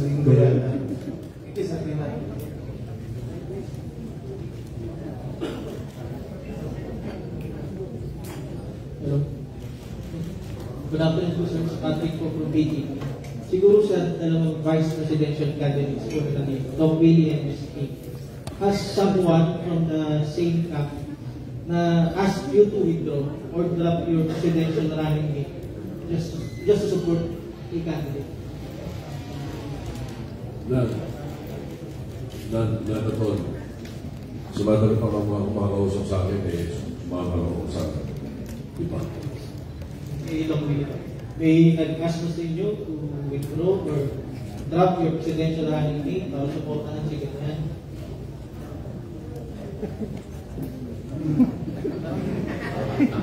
Sumagot ayaw ko kung sinungaling. Hindi ko man nasasagutin. I will say it at the right time. At the right time, Doc Willie. Ayaw ko may kaaway. Ikaw ang kahit ko kaaway. Basta tuloy ang laban namin. Okay na yun. Ang politika ganyan ang laro game fixing. Ayaw natin ang game fixing.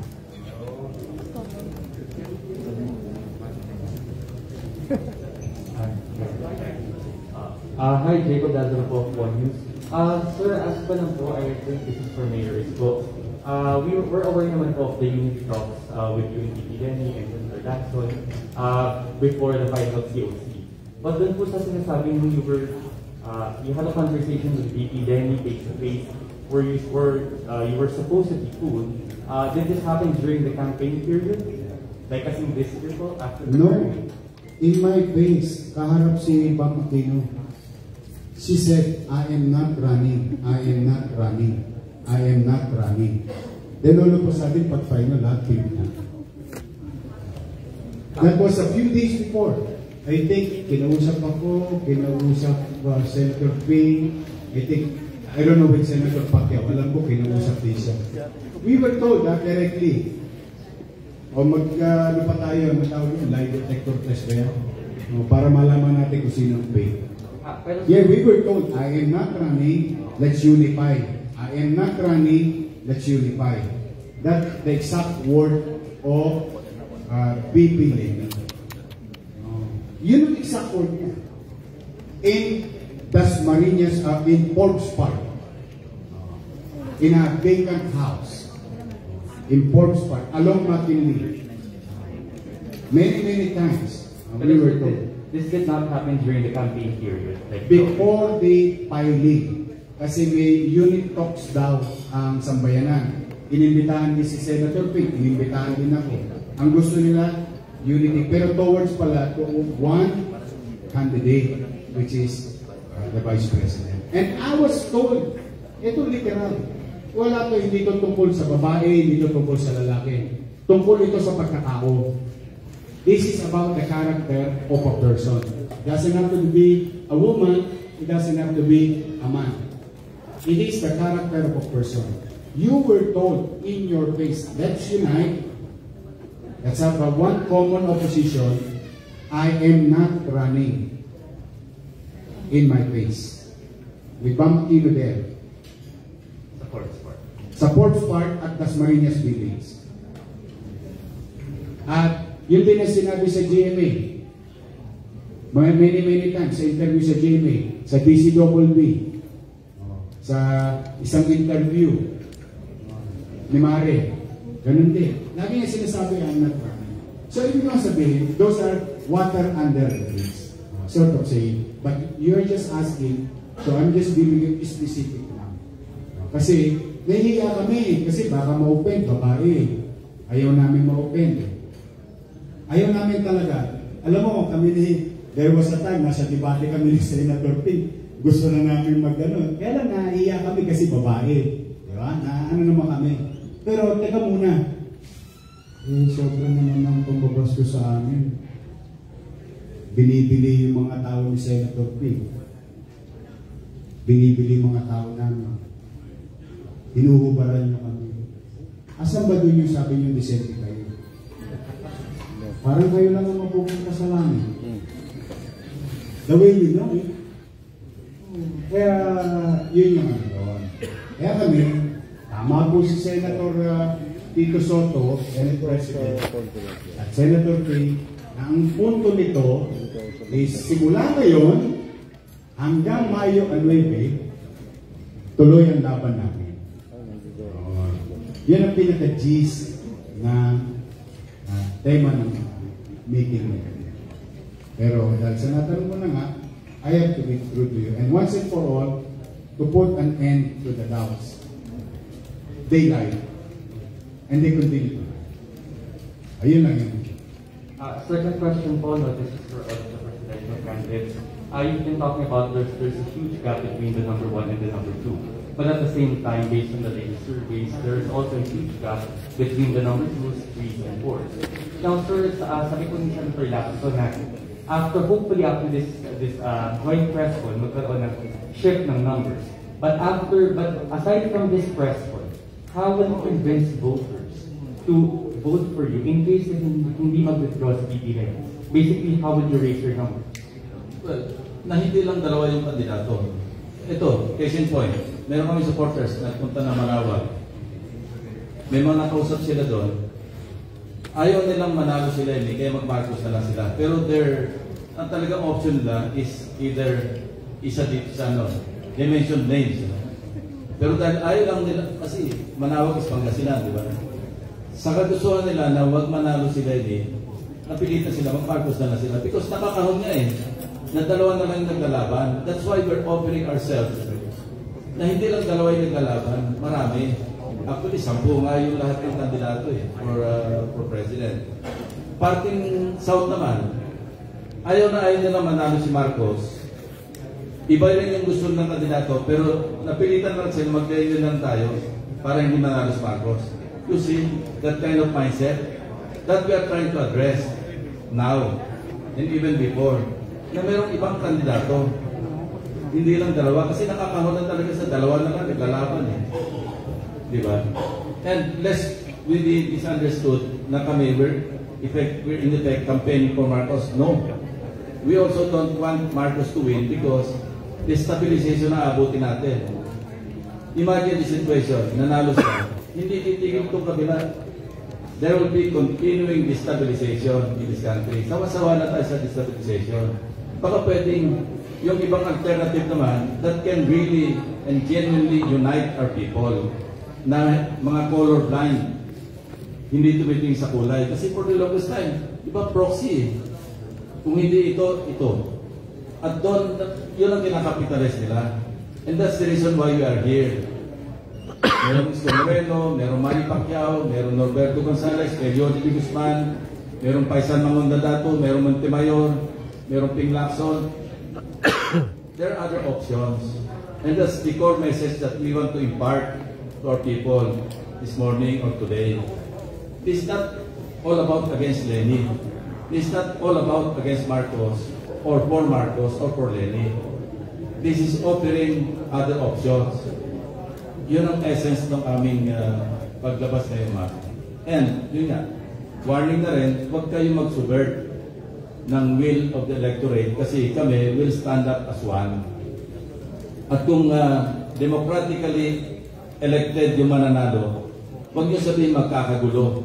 Because kami mismo, using our own influence and resources, lalabanan namin yung manggugulo kung demokratiko ang pamamaraan ng pagpili ng ating magiging Pangulo. So yung manggugulo, lalabanan din namin. So, sir, sorry, last follow-up lang. Yes, does that mean, to put it more concretely, after this joint press con, will you be doing more heavy campaigning rallies, house to house, motorcades? Yes, that's your plan. Yeah. Ano nga to? To enlighten niya eh. We want to enlighten our voters. Na huwag kayo magpadala sa deception. Huwag kayo magpadala sa propaganda. Ito, nandun kami sa Kabanatuan, na-umpisa na rin ni Mayor Isko. Nadaan na namin yung rally site nila. Because at that time, may rally rin sila doon sa Kabanatuan. Kami, we were proceeding to Natividad Town. Meron kaming engagement. After our earlier engagement sa Kabanatuan City. Alam niyo ba yung site na nakita namin? Hindi ako mapaniwala, hindi kakasya 2,000 tao. Nadaanan pa namin yung mga tricycle. Iniintay yung kanilang pasahero na hinyatin nila doon. May mga balloons. Paglabas sa media, sa social media, 35,000 sa to. Paano nagkasya 35,000 ang liit ng kanilang site? Pero iba yung background, iba yung environment, iba yung atmosphere. How come? So you deceive once, you deceive twice, you will deceive all the time. So 21 p.m. we can entertain last 2 questions na lang. Thank you, sir. Good afternoon, gentlemen. I'm Camille Samoja from TV5. I would just like to get your reaction because some netizens are pointing out why is there a need to hold a press conference in a 5-star hotel considering that recently po may mga nasalanta ng bagyo. And then the second question is, may mga nagpo-point out din po na tila nagpapakita doon ng macho politics po dahil po ang tila babae po yung pinaka ano po sir ang comment nyo dito? First question po na sir. Ako, I don't think that deserves a comment or an answer. I'm sorry. Good luck. Thank you. First question. I told you this is not about being a woman and a man. This is all about the character. Character. That's nothing to do with the gender. And I wish them good luck. And sabi ko nga, kung gusto niyo, supreme sacrifice. Let Leni withdraw. I'm Magdadaro from NTPN. Gusto ko lang po maliwanagan regarding your reason kung bakit po kayo ng joint press conference. And you mentioned several times po yung pangalan ni VP Leni Robredo. And puro negatibo po yung naririnig namin. Isa po ba sa dahilan kung bakit po kayo nagkaroon ng joint press conference is dahil galing po kayo kay Leni Robredo? Hindi. Thank you.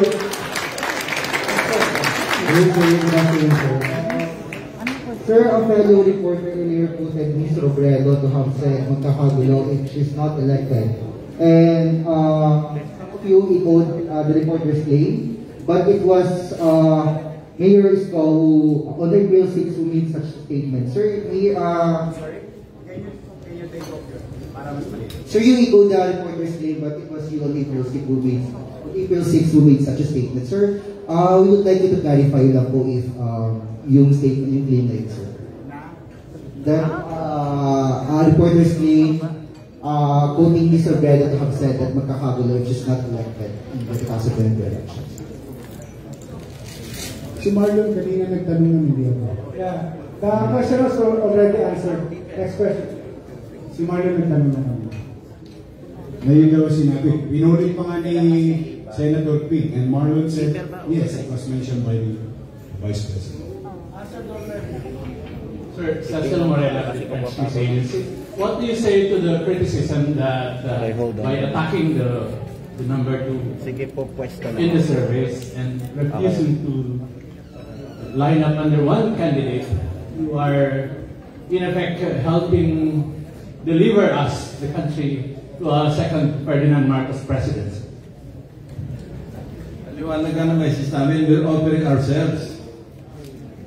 We're offering ourselves. We don't want Marcos to win because destabilization ng abutin. Ito yung aming analysis ni Secretary Gonzales coming from the security sector. Guguluhin yan. And for the sake of the country, for the sake of the peace and quiet that we all aspire for, dapat mamili sila ng iba, not either one of the two.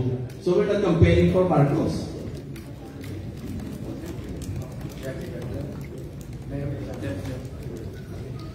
Well, yun na nga, ang sinasabi namin, once and for all. Once and for all lang. Let's just sit back at magmuni-muni. Ito ay hindi laban ng pula at ilaw. Ito ay laban ng buhay ng ordinaryong pamilya Pilipino. So, if you want peace of mind, yun po yun. Just for the end time, let's just stop that yung warring colors. Sila lang sila eh. Kaya, hindi namin intention yun. Tama, I agree with the Secretary. We are offering ourselves. If you want peace of mind, available po. Available po si Secretary Norberto Gonzales. Available si Senator Ping. Let's just move on with our lives and confront yung tunay na problema ng tao, which is nowadays we don't like how I wish. Sana wag mangyari. But, nowadays, maraming mga parang imposible yung nagiging posible. So, let's just move on. It's not about them. It's about them. As a final question. First, I'd like to emphasize muna with due respect. We're not, this is not an anti-Leni press conference. Doon yung kasi dinadala yung tanong, yung iba kasi tatanong, parang may karga na eh.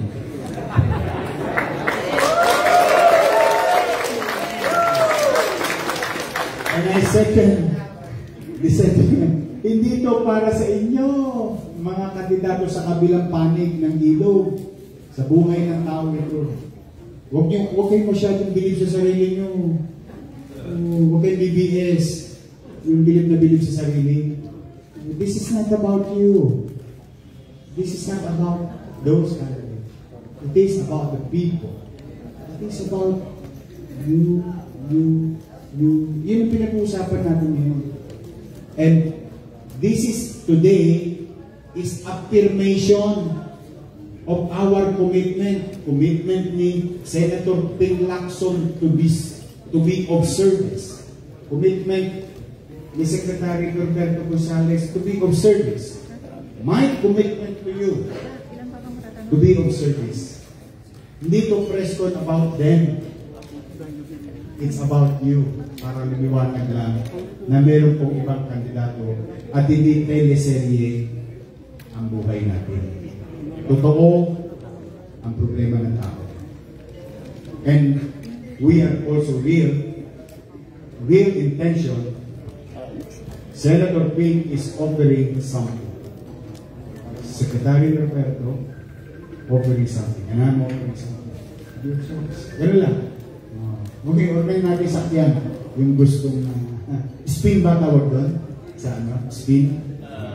Oh, spin. No? And then, it's not about it. May secretary mo sasabihin. Wala namang masyado. Kaya lang, sinasabi ko na ako personally, natatakot din ako sa implikasyon na manalo ang isang magistrate. Ang kinakaba ko, baka yung panlaban ay mali. That's what I'm trying to show. Kasi pagka nagdududa tayo sa survey, napakalayo ng diferensya ng dalawa eh. Pure analysis lang. Baka naman kailangan makita natin yung lumalabas sa ngayon. What we're saying pa paano yan, puro magpapapapa hindi naman ang mga score nung below the number 2.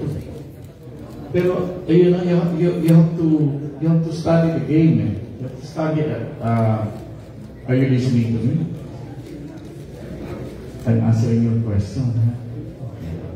Tinitignan mo mabuti yung plan yung game.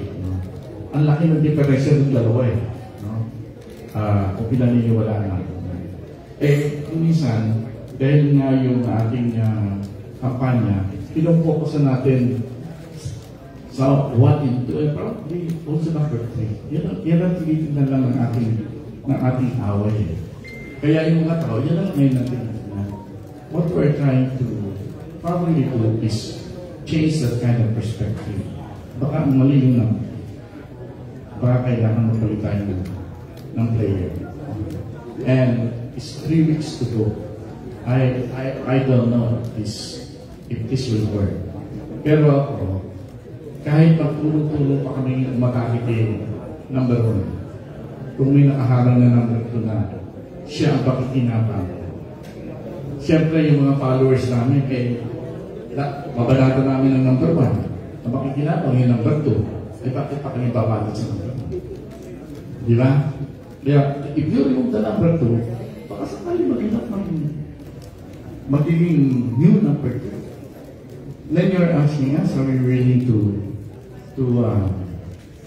yield kung may magandang number 2? Pagka-overwhelming yan, that's a different story. Pero hindi dating pinag-uusapan yung direct. Let's see it first. Ako personally, maraming nagsasabi sa mga BBL na gusto nila ako maging number 2. Pero I have to make it clear. I share the sentiment na baka mas maganda hindi muna isang Marcos ang uupo dyan. Kasi maraming issues na tingin ko makakabigay ng destabilization sa lipunan, not necessarily because number 2 of today will oppose number 1 even after the elections. There are many issues that needs to be taken up. Issues on the Marcoses. Pero I think this is not the forum for that. Ayusin muna natin itong huwag sanang magdaramdam yung mga kasi totoo naman, Mayor, nagmumukhang anti-Leni tayo dito It sounds that way. But the reason is not because we're anti-Leni. The reason is we have been asked to withdraw by the Vice President. Nagkataon lang siya sa amin nag-withdraw. Kung si PBM nagsabi sa amin mag-withdraw kami, we will be on the same sentiment as today. Kaya lang naman kami nag-withdraw, pare-pareho kami na-experience Kung hindi nangyari yan, walang yan. At ito rin na sabi ko sa inyo, hindi ito dahil galit kami kay Marcos, galit kami kay Leni. We are competitors among ourselves, no? Pare-para kami competitors. But we try to compete in a very, at least, professional way, no? Nang hindi naman sinasaktan ng gusto yung damdamin namin sa bawat isa. Pero ito na lang, going back to the argument, inargument, no? Yung kay Secretary Norberto Gonzales. My question is, eto, tanong ko na ito, bakit tumakbong pink si Leni, wherein she is the chairman of Liberal Party, who is yellow? Because they know for a fact, pag ginamit nila yung dilaw, hindi sila mananalo sa Marcos. Dahil sobra galit ng tao sa dilaw. Hindi ako galit, ha? Hindi ako. I have some friends with the yellow. It has nothing to do with offending anybody. Pero para madiinan yung sinasabi ni Secretary Norberto Gonzales, baka nga sa sobrang ayaw sa dilaw na minukang pink, pero dilaw pa rin. Dahil hindi nga nakikita ng tao, hindi, kayo pa rin yan eh. Kayo pa rin yan. Kaya hindi umaabot. So yung galit ng tao sa dilaw, siyang pinakikinabangan ni former Senator Bongo Marcos. Kaya kung aalisin mo yung tinik, kung aalisin mo yung parang balaki, o baka umakos ng gusto yung pwede. So, yun yung gusto ko lang ginagawa. So, it's not my doing, it is her doing. The question should be asking to her, bakit nga po kayo nag-pay? Bakit kayo tumakbong independent? Kayo po ay chairman ng Liberal Party. At ang kulay niyo ay dilaw. At nanalo kayo sa dilaw. Bakit kayo nahihiya sa kapwa niyo dilaw? Kung talagang maganda naman ang layunin ng dilaw. So, yun yung mga question. Kaya yung tao pa yan, hindi talaga naniniwala sa kanila. And it shows. In fairness to the yellow pig, in fairness to them, wow, ang bubongga ng galawan at editing, katulad nung kay sinasabi nila. Talagang impression-based. But despite of all the effort, all techniques, at yung iba hindi katanggap-tanggap kasi masakit ang dami. The way ituring kami, parang mga bobo kami, mga wala kami alam, we have the monopoly of knowledge and survey. So, okay lang. Kanya-kanya naman opinion. Pero yun ang tanong natin.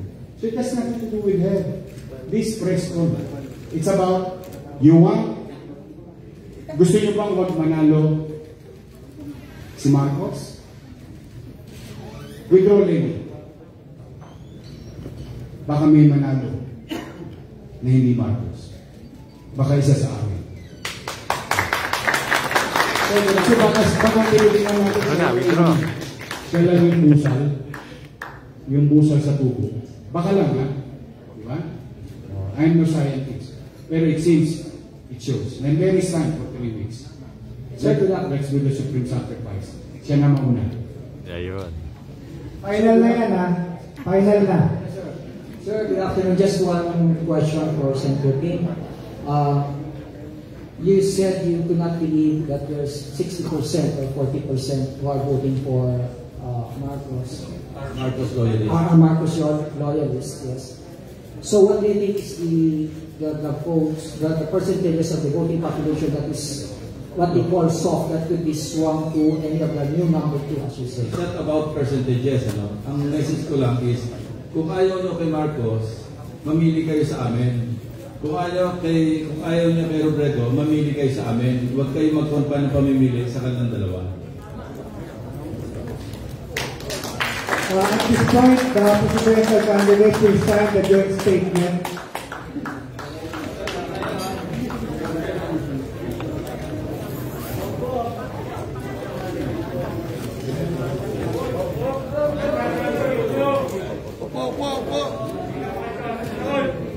Pakialis yung mic.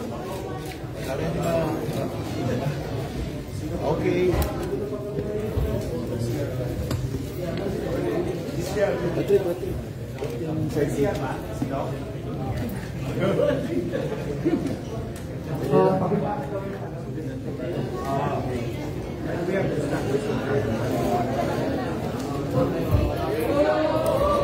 Opo! Camera, please, camera.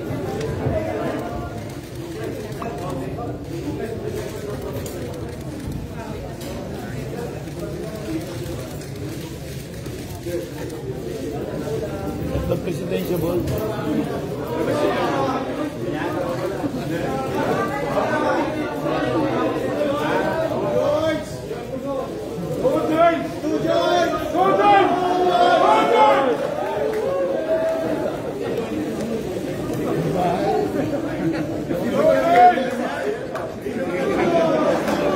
Thank you. That concludes our press conference.